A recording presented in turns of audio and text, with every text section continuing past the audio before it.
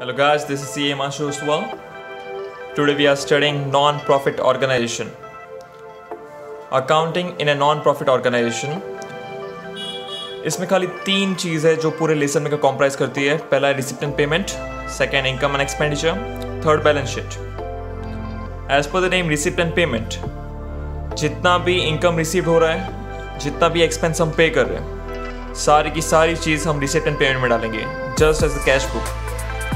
अब यहाँ पे हमें इनकम क्लासीफाई नहीं करनी है कि कैपिटल इनकम है, रेवेन्यू इनकम है. Same goes for expense. पूरे अब वो करंट ईयर की है या अगले साल की हमने आज एक्सपेंस पे कर दी, दैट डजंट मैटर. जितनी भी इनकम या एक्सपेंस इस साल हमें मिली है या हमने इंकर किया है, सारी की सारी चीज़ें हम रिसिप्ट एंड पेमेंट में डाल देंगे. Second, coming to income and expenditure.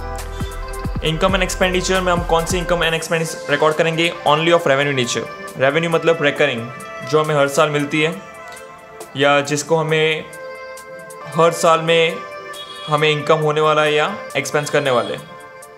अब इनकम एंड एक्सपेंडिचर हम खाली करंट ईयर का ही बनाते हैं. It doesn't relate to the past और द फ्यूचर ईयर. तो करंट ईयर की इनकम एंड एक्सपेंस ही हम रिकॉर्ड करेंगे. दैट टू हमें एक नोट करना पड़ेगा, इनकम पूरे साल में चाहे कितनी भी मिली हो, अब वो आधी अनपेड है या आउटस्टैंडिंग है या हमने आगे वाली इनकम आज पे कर दी है, हमें खाली करंट ईयर की इनकम और expense on the due basis, यानी जितनी इस साल की इनकम है उतनी पूरी की पूरी रिकॉर्ड कर दो, चाहे तुम्हें इनकम उसमें से कम मिली हो. तो कैश रिसिप्ट या cash paid doesn't matter. Total income and expense of the current year matters in income and expenditure account. And last, coming to the balance sheet.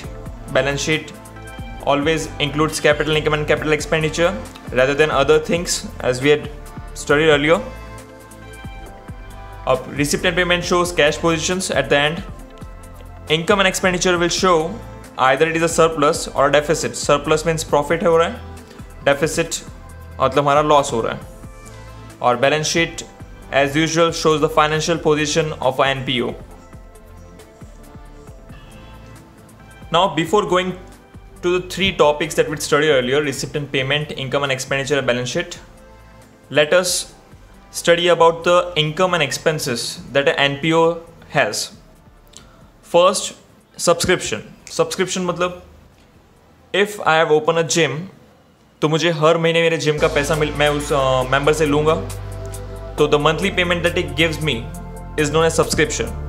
अब वो रेवेन्यू नेचर का बिकॉज इट्स रेगुलर इनकम, तो revenue income है, तो हम कहाँ बताएंगे? Income and expenditure. हम यहाँ पे खाली यही क्लासीफाई करना चाहते हैं कि या तो इनकम एंड एक्सपेंडिचर में आएगा या तो बैलेंस शीट में आएगा. तो subscription is a revenue income क्योंकि it is receive regularly, so it goes to income and expenditure account. Next, donation.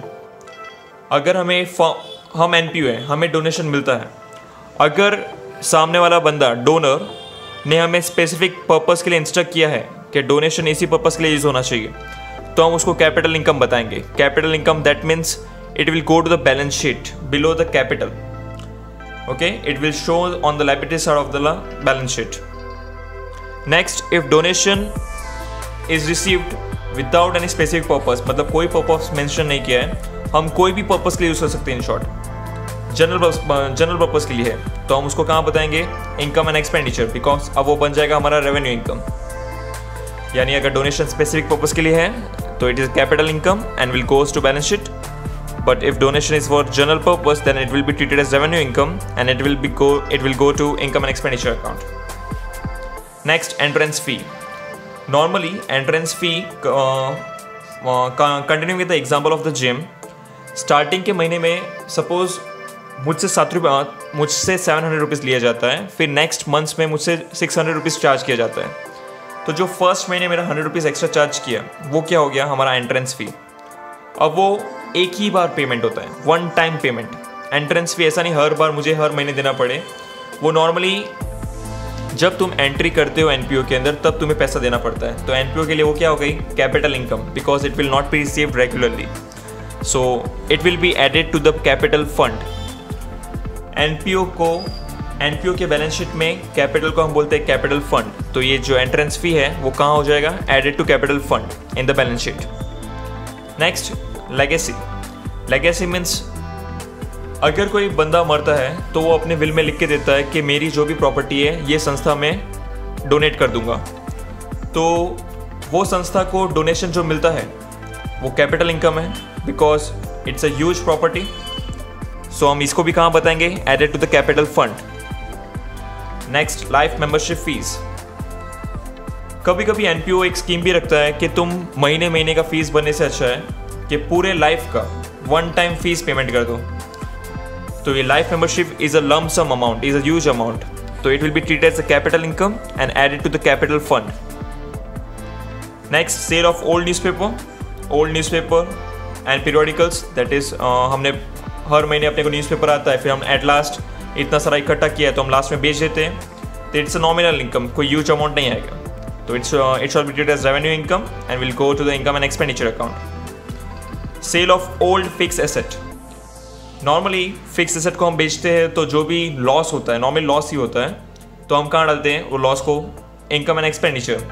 Earlier we use to transfer it to profit and loss account, but it's an NPO, we are preparing income and expenditure account, सो जो भी profit और loss है वो हम डालेंगे income and expenditure account. Next हॉनरेरियम। हॉनरेरियम means अगर कोई बंदे को हम पेमेंट कर रहे हैं उसकी सर्विसेज के लिए, लेकिन वो बंदा हमारे संस्था का एम्प्लॉय नहीं है, तो हमने जो पेमेंट किया उसकी सर्विस के लिए हम उसको बोलते हैं हॉनरेरियम। It's also a normal expense, nothing other than that, तो it will be treated as revenue expense and will go to income and expenditure account. एक बार वापस रिवाइज कर लेते हैं। Subscription it's revenue income, goes to income and expenditure. Donation अगर specific purpose के लिए है तो बैलेंस शीट में जाएगा, जनरल पर्पस के लिए तो इनकम एंड एक्सपेंडिचर में माना जाएगा। एंट्रेंस फी कुछ नहीं बोला है तो कैपिटल इनकम ही है। अगर कुछ में स्पेसिफिक पर्पस बोला है कि 50% रेवेन्यू माना है, 50% कैपिटल, तो 50% जाएगा कैपिटल फंड में और बाकी जो 50% है वो जाएगा इनकम एंड एक्सपेंडिचर में। Legacy it's capital income, so added to the capital fund. Life membership fee lump sum payment एक ही बार जो मिल जाता है हमें, तो कैपिटल इनकम है, जाएगा कैपिटल फंड में। Cell of old newspaper nominal amount, so revenue income goes to income and expenditure. Cell of old fix asset, जो प्रॉफिट और लॉस आएगा वो हम डालेंगे इनकम एंड एक्सपेंडिचर। और हॉनरेरियम just a expense paid to an outsider, तो ये भी हमारा रेवेन्यू एक्सपेंस है, इनकम एंड एक्सपेंडिचर में जाएगा। इतने टर्म समझने के बाद अब हमें बनाना है receipt and payment and income and expenditure. तो सपोज मुझे क्वेश्चन में एक सब्सक्रिप्शन रिसीव्ड, पूरे साल में इतना सब्सक्रिप्शन रिसीव्ड हुआ है, अब उसमें तो थोड़ा बहुत सब्सक्रिप्शन पहले साल का भी होगा या थोड़े बहुत सब्सक्रिप्शन अगले साल का भी होगा, तो मुझे क्लैरिफाई करना है कि कितना सब्सक्रिप्शन करंट ईयर का है। मुझे फाइंड करना है कि सब्सक्रिप्शन इनकम एंड एक्सपेंडिचर में कितना जाएगा। तो फॉर्मेट देखते हैं एक बार। सब्सक्रिप्शन रिसीव्ड, टोटल इस साल में इतना सब्सक्रिप्शन मिला, minus outstanding of previous year. अभी टोटल मुझे इतना सब्सक्रिप्शन मिला, उसमें से थोड़ा बहुत सब्सक्रिप्शन गए साल का होगा तो हम माइनस कर देंगे, क्योंकि हमें इनकम एंड एक्सपेंडिचर में खाली करंट ईयर का सब्सक्रिप्शन चाहिए, तो प्रीवियस ईयर का हमने माइनस कर दिया। Minus pre received of current year, अभी सब्सक्रिप्शन मिला उसमें से हमने थोड़ा बहुत सब्सक्रिप्शन अगले साल का मिल चुका है, तो नेक्स्ट ईयर का भी सब्सक्रिप्शन हम काउंट नहीं करेंगे, तो उसको भी हमने कर दिया माइनस। अभी इतना माइनस करने के बाद फिर एक आया आउटस्टैंडिंग ऑफ करंट ईयर। इस साल का सब्सक्रिप्शन इतना मिला ही नहीं, तो इधर काउंट हुआ ही नहीं है, तो अलग से हमने प्लस कर दिया। And last pre received of previous year, subscription हमें गए साल ही मिल चुका था लेकिन वो था इस साल का, तो हमने प्लस कर दिया। इतना करने के बाद आएगा इनकम एंड एक्सपेंडिचर में इस साल का सब्सक्रिप्शन कितना है वो हमें मिलेगा। एक एग्जांपल लेके समझते हैं। Question, during 2016 subscription receive 42,000, total हमें इतना सब्सक्रिप्शन मिला। इट इंक्लूड 1600 फॉर 2015, यानी गए साल का 1600 रुपया इस साल मिला, एंड 600 फॉर 2017, इसमें से 600 नेक्स्ट ईयर का है। 3,000 है still to be received for 2016। अब 2016 जो हमारा करंट ईयर है उसमें से 3,000 मिलना तो बाकी है, तो हमें फाइंड करना है कितना सब्सक्रिप्शन इनकम एंड एक्सपेंडिचर जाएगा। तो लिख स्टार्ट करते हैं। Solution subscription received 42,000। अब इसमें से 1,600 जो सब्सक्रिप्शन है वो गए साल का है, तो हमें गए साल का कोई चीज़ नहीं चाहिए, तो आउटस्टैंडिंग ऑफ प्रीवियस ईयर 1,600 हमने माइनस कर दिया। एंड 600 फॉर 2017, इसमें से 600 तो नेक्स्ट ईयर का मिला है, तो हमें नेक्स्ट ईयर का भी नहीं चाहिए, तो प्री रिसीव्ड आज ही मिल चुका है पैसा, तो pre received of current year 600। And last 3,000 है स्टिल टू बी रिसीव्ड। अब ये टोटल सब्सक्रिप्शन मिला, इसके अलावा 3,000 जो 2016 मतलब करंट ईयर का है वो तो हमें मिला ही नहीं, लेकिन वो है इस साल की इनकम, तो हम कर देंगे plus outstanding of current year 3,000, तो हमारा अमाउंट आ जाएगा subscription credited to income and expenditure account.